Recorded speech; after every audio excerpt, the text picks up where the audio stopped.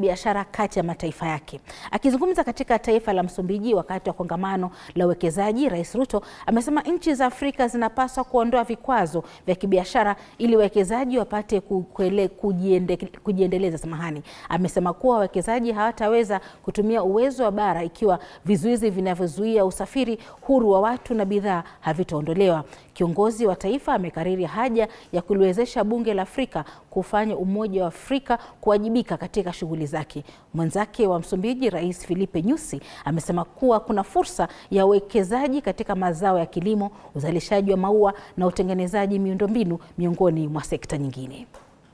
Agreed with the leadership of Parliament here that under the leadership of President Nyusi, they will also expedite the instrument that will bring COMESA, SADC and EAC into one trading bloc under the tripartite free trade area agreement.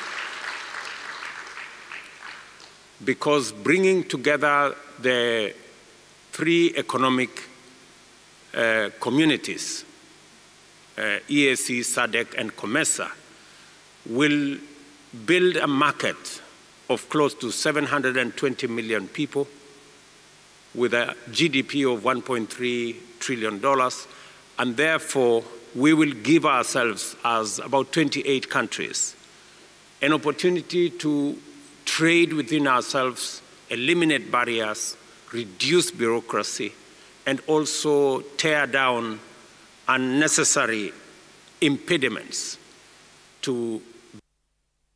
Tukirudi humu nchini, biwi la